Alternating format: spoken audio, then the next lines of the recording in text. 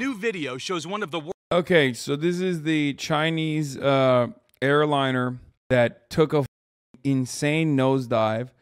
For the record, I have not talked to Murat yet. I really wanted to before covering this story and getting his take on it. But unfortunately, I was not able to. But this is a Boeing, Chinese Boeing airplane that literally just out of nowhere took a fucking nosedive. It's different than the Max, first of all.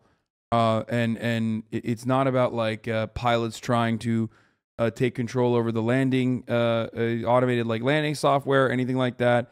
This is a 737-800, and it literally just fucking boom, like directly fucking dipped in, which is weird. And I guess like that's not how planes fucking dive. Okay. World's most popular jetliners dropping from the sky. Security images obtained by state-owned television show China. Yeah, look. Do you see that?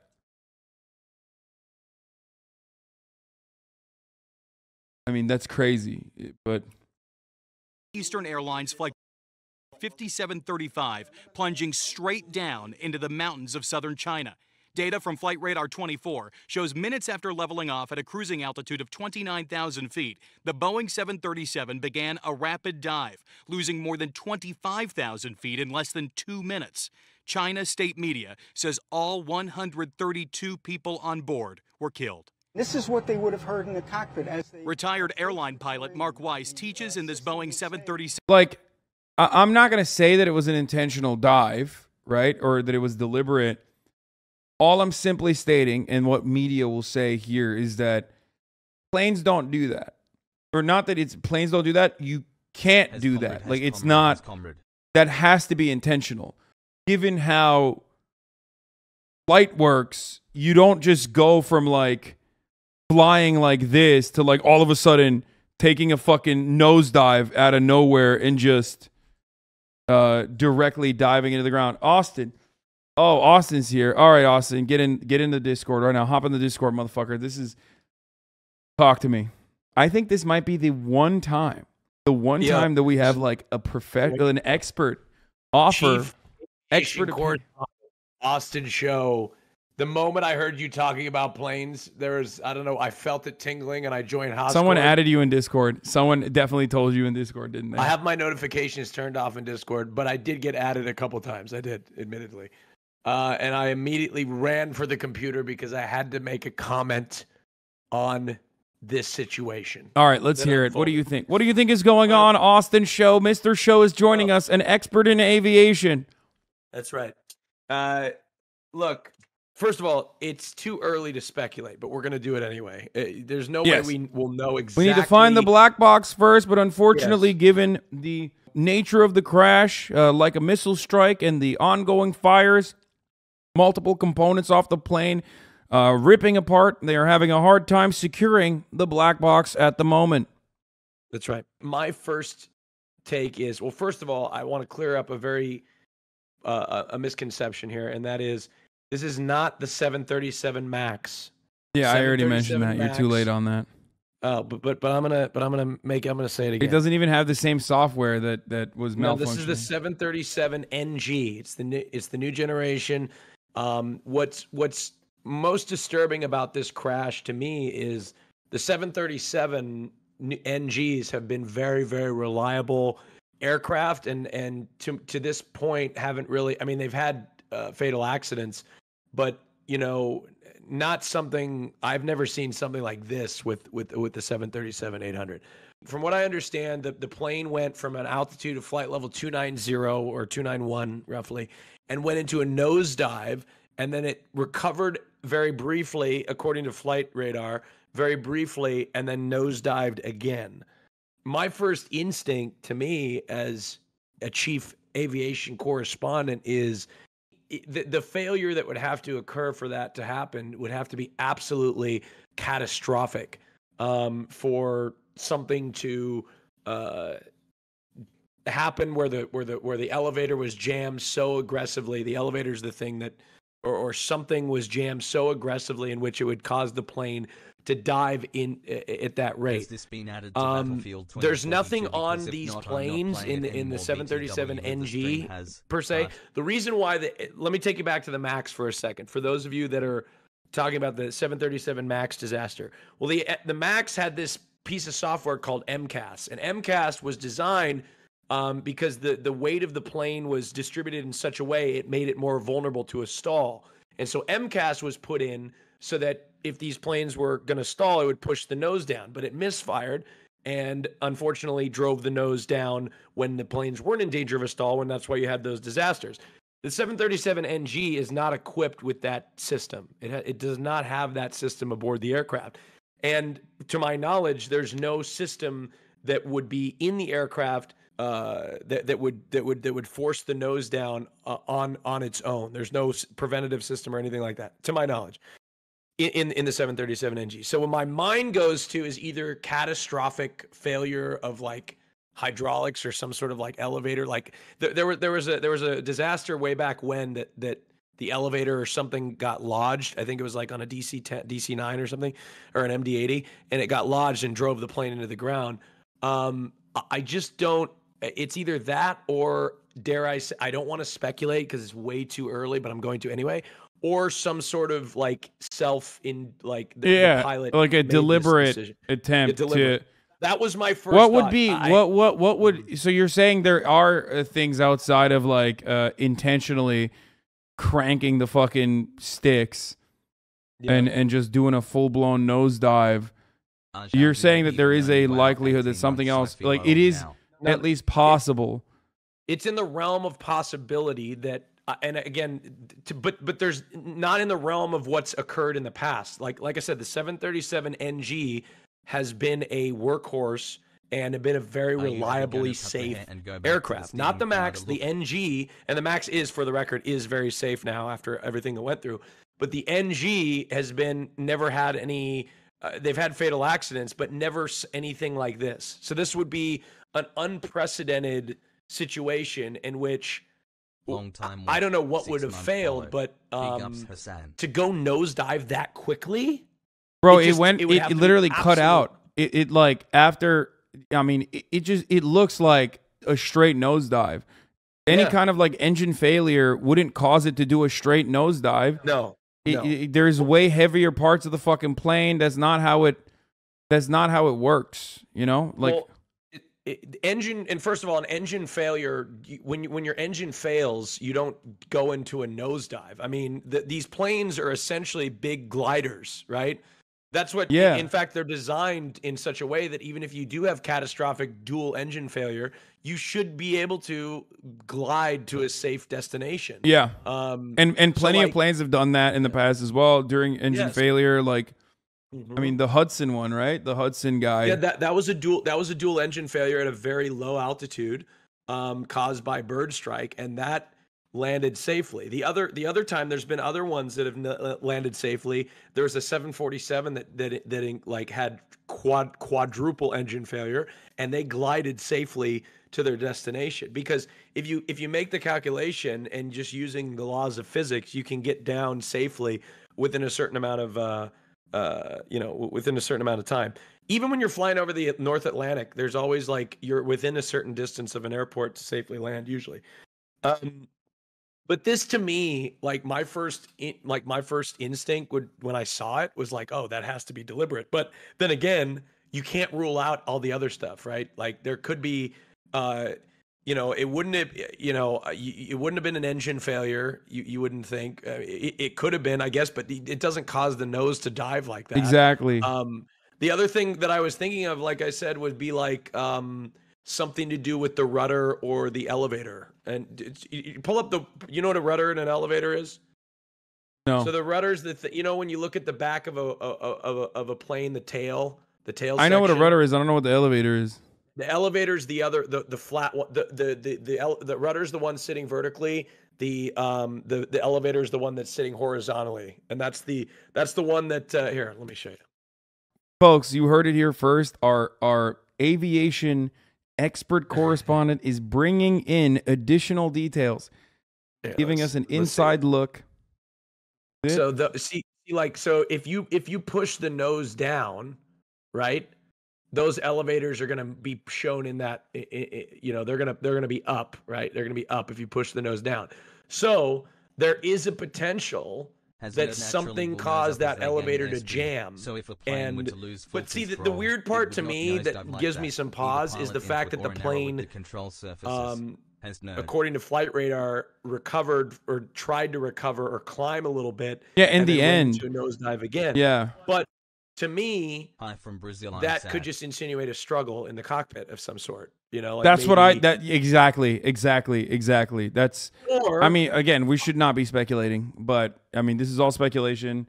This is all just speculation. We don't know. We can't deliberately, we can't say or not. Now, the other thing is, Austin Best. I thought for a second perhaps flightradar.com isn't accurate because to me, if you're nosediving, No, there's a plane video.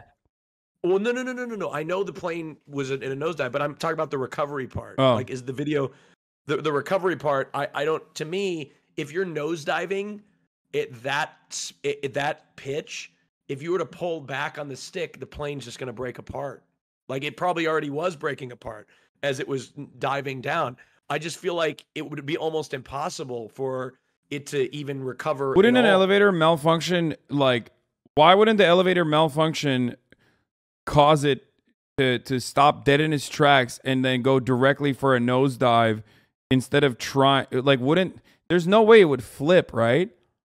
What do you mean flip? Like the plane keep would flip continuing with the momentum continuing to like loop. Oh, that's a good. I mean, I guess there's not enough. There's not enough space. No, like there's not enough altitude for it to loop, right? No. That's not like a. I see what you're saying. Like you just push the stick forward and then it just like starts to loop a little bit. No, I'm not saying that. I'm saying like. Well, and that was like a direct nose. It took like 2.5 minutes, right? And the other thing is, like, you would think if you're the captain or you're in this plane and it's some sort of failure, at that moment you would pull the stick, like you would pull the throttle back. I don't know how long it would take to go to the ground from that altitude, but I wonder if the time at which they reached it, it indicates to me maybe perhaps the throttle was forward quite a bit. Crazy. Yeah, there's a brief moment of recovery towards the end there, and then it continues on the same exact dive pattern. To me, that my question is like, why is that recovery? That's what gives me pause. Is like, why, if it was like a mission, as if we were like, if we're potentially speculating on, why was there that brief recovery? Yeah, and that's what I can't figure out, and that's why we can't say for sure what happened until the investigation concludes. That being said, I don't know. I cannot say, but I will say the 737 NG is a very, very reliable aircraft. It's very reliable. And by the way, this has not happened in China in many, many years, I think, right? This is like very not a common occurrence in China from what I understand. Yeah. So I don't know. It's too challenging to tell. And perhaps, and also the other disturbing thing is there is no distress call or anything like that made. I mean, they went down so quickly. I mean, there's not much time to make a distress call. So the three, what are the three rules, right? So there's, the first one is aviate. What was it? There's three things, right? Aviators in the chat: aviate, communicate, or aviate, navigate, communicate. Isn't that how it goes? You have to the rules when there's something dangerous. It's aviate first, then navigate, and then communicate. So wait, they're saying this is almost identical to the Alaska Airlines flight 261. So that's the one I was talking about. The jammed elevator or something like that. Yes. Yeah. See, that's a completely different plane. The probable cause was stated to be a loss of airplane pitch control resulting from the in-flight failure of the horizontal stabilizer trim system, jack screw assemblies, trapezoidal nut threads. The thread failure was caused by excessive wear resulting from Alaska Airlines' insufficient lubrication of the jack screw assembly. For the heroic efforts to save the plane, the pilots were posthumously awarded and commemorated. The accident served as an inspiration for the fictionalized crash landing depicted in the 2012 movie Flight, starring Denzel Washington. I guess there was a brief recovery. The flight crew successfully used the primary trim system to unjam the stuck horizontal stabilizer. Upon being freed, however, it quickly moved to an extreme nose-down position, forcing the aircraft to an almost vertical nosedive. Plane dropped from 31,000 feet to 23 and 24,000 in around 80 seconds. Both pilots struggled together to regain control of the aircraft, and only pulling with 130 to 140 pound on the controls did the flight crew stop the 6,000 feet a minute descent of the aircraft and stabilize it. But I believe this situation occurred. Didn't the and the other thing is, by the way, the other thing to consider that it could maybe not be deliberate and has to do something with the vertical stabilizer is the fact that, from my understanding, they went nose down pitch at like top of descent, right? So this was right where they descended, like the day previously on that route is when the nosedive occurred. Roughly right around top of descent. 10 months. I mean, it's a different flight, but it's a different. Does it have a similar horizontal stabilizer? We don't know. The horizontal stabilizer is lower. It's in a different position, but I mean, it's the same idea. I mean, yeah, I'm saying that like, could it be a similar malfunction?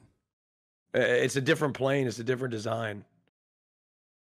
They're all similar. It's the same idea, but it's a different. It's not. This is a completely different plane. Yeah. Yeah. So the disturbing thing is that it could be the vertical stabilizer. That's scary. That's really scary because there's a lot of 737s out there that Yeah, but that'd be fucking insane that like out of nowhere it happens. Like what? Well, the other thing is like, and the key to that investigation, by the way, chat, the key to that Alaska Airlines investigation is Alaska Airlines themselves were found to be negligent in the process. It was the Alaska Airlines maintenance that was found to be negligent. It wasn't the manufacturer. In this case, McDonnell Douglas was not found to be negligent in the situation, right? So it had something to do with that particular accident at Alaska Airlines had to do with the Alaska Airlines maintenance, right? Not the manufacturer. So in this particular case, again, we don't know yet if it had to do with the vertical stabilizer. Then the manufacturer, it may not be a Boeing issue. It could be a China Eastern maintenance issue. And there's a million things it could be, right? You can't jump to conclusions, which is why I feel bad for Boeing because, God, you don't know. Like, they may have had nothing to do with this, And then idiots on Twitter, I was mauling on Twitter. Like, I didn't want to respond to anybody. I didn't want to get into a fight on Twitter. But, like, people were fucking comparing this to the MAX. It's like it's a completely different aircraft. You know what I mean? Like, yeah, one was a software malfunction with pilots like trying to regain control, right? Yeah. Versus this is like entirely different. Well, we don't know. I mean, we don't know. We don't know, but like the pattern of the flight is different too. Like those planes didn't go on a direct nosedive, did they? Yes, some of them did. Yeah, they did. I thought. Well, yeah. It was the MCAS. Well, they tried to. They went into a nosedive, and then people tried to recover them. Oh, I thought it was. I thought it wasn't a direct nosedive. In a similar pattern like this, I thought it was different. Not from cruise. It was like very low altitudes. Yeah, it happened at very low altitudes, which is why. I thought it was because of the like the landing autopilot. No. Yeah. Well, no. The MCAS system, as I told you, as I understand, the MCAS system was designed because of the weight of the. I think wherever Murat can explain this better, but something to the effect of where the engine sat on the wing made the plane more likely to stall at lower altitudes, and they invented this piece of software called MCAS to sort of counteract that risk. And what MCAS is designed to do when the aircraft is stalling or about to reach a stall, it pushes the nose forward. that particular piece of software malfunctioned in the Max, which led to the aircraft thinking the plane was in a stall when it really wasn't, and pushing the nose into the ground. So that's what MCAS was. But the NG, the 737 NG, does not have MCAS equipped. It's not equipped with MCAS. It's a previous generation. And for the record, the Max is now safe, and you should feel completely safe flying on them. I'm a little bit paranoid, so I don't go on them, but you should still feel safe. Damn. Like, you should still Bro, feel you safe. can't be saying that while we're having a conversation about fucking, crashes, and you're like, for the record, for those of you who are wondering, why the fuck does this bimbo know so much about planes? It's because of his fear, and in an effort to combat his fear, because he has to fucking fly to LA all the goddamn time, among other places, so he can get, and I will say, get the most mileage out of his credit cards. I've got thousands of hours in Microsoft Flight Simulator, okay? That's true. And look, you may think that's not a lot, but hey, have you guys seen the video of me landing a full motion simulator? Okay, I did that with zero experience other than what I learned on Flight Simulator. Okay, all right, I'm serious. Hey, fine. How do you think I know this? Okay, yeah, I can land a full motion simulator. Yeah, I did. I landed one very easily. It was easy. It was fantastic. But that's kind of the extent of what I know and what I speculate. Like I said, if I had a guess, it seems kind of deliberate. Second to that would be something to do with the vertical stabilizer.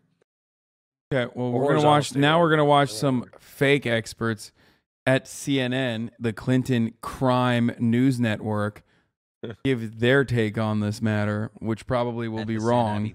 And not I'm going to stay muted. I want to see what they and it won't be correct like your analysis, of course. I'm gonna stay muted. Okay. Okay. All right.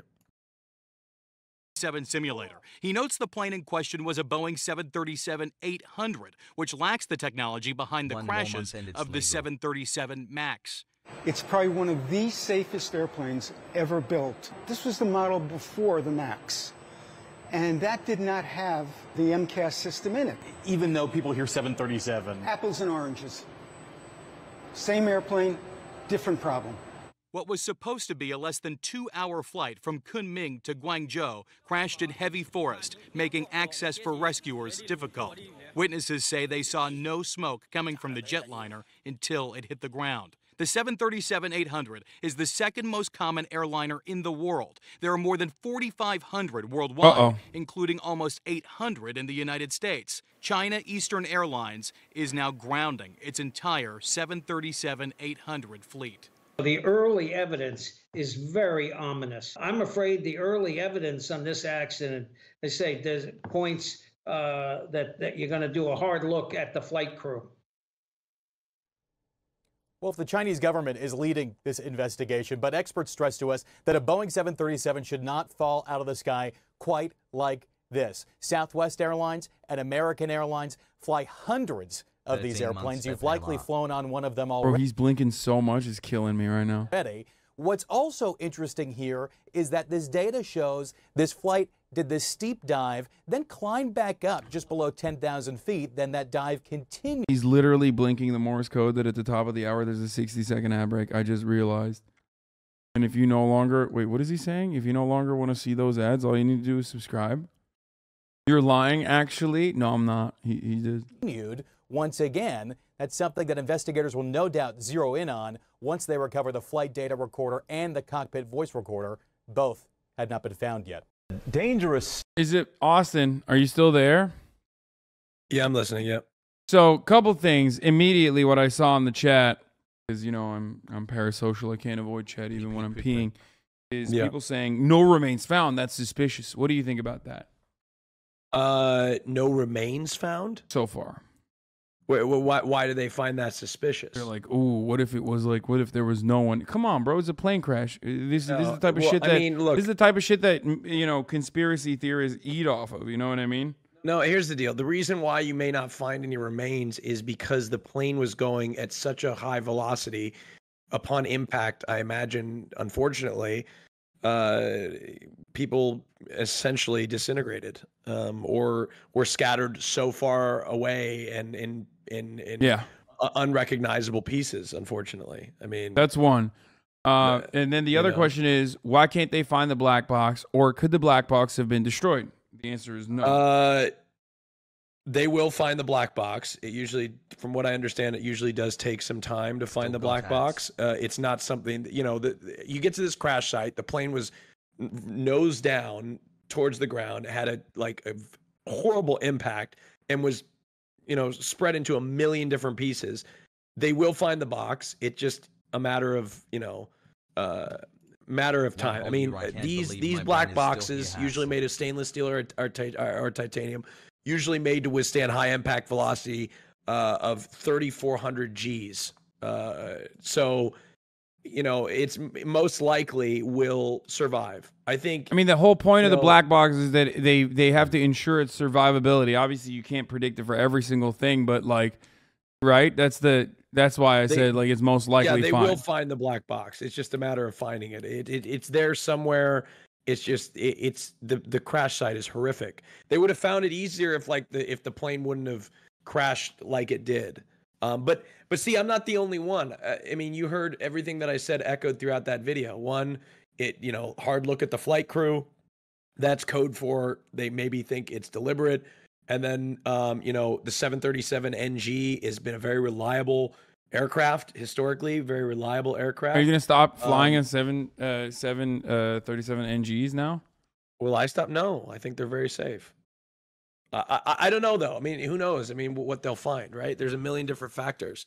I mean, flying is still the safest mode of. I will be taking an Airbus 320 to Los Angeles this week. But you know, it's just I legitimately will, and I'm not even joking. But I'm not going to stop flying the 737. Yes, planes are safer than cars. Yeah, you are much more likely to die in a fiery car crash on your way to the airport, or like you're more likely to die walking into the airport than actually on. I will be like more of an anxious flyer now because, of course, you know this, but yeah, I mean, it is healthy though. You are not the only one. I know a couple other people that have you know, this level of interest in flights specifically to combat their fear of flying. Yeah, I mean, I used to want to be a pilot. That was like my reason why I knew a lot about flying, and then I do research certain things. Okay, have you? Speaking of air flight, have you seen the Tesla going airborne? No. Oh, wait, you mean from the TikTok, the guy that jumped the... Yeah. No. That's our next story if you want to be a part of this one as well. Wait, before we move on, can we get an explanation of what the black box is for chatters who don't know? Not me clearly, because I know, but others who don't know. Feels dank, man. The black box is, it has like all of the information inside of everything that's going on in real time it being logged on... I guess I don't know what the fuck it would be called. So there's two things, right? Are there two things? It's just records. It has like all the data and all the recordings inside of the plane to basically figure out what went wrong. I think there's two types, right? There's a flight data recorder too, and then there's like the cockpit voice recorder. Isn't that right? I don't know. There's like a couple. There's one that has like the information that occurred, like that it recorded, and then also second to that, like the cockpit voice recorder. An underwater locator beacon is a small cylinder on the far right.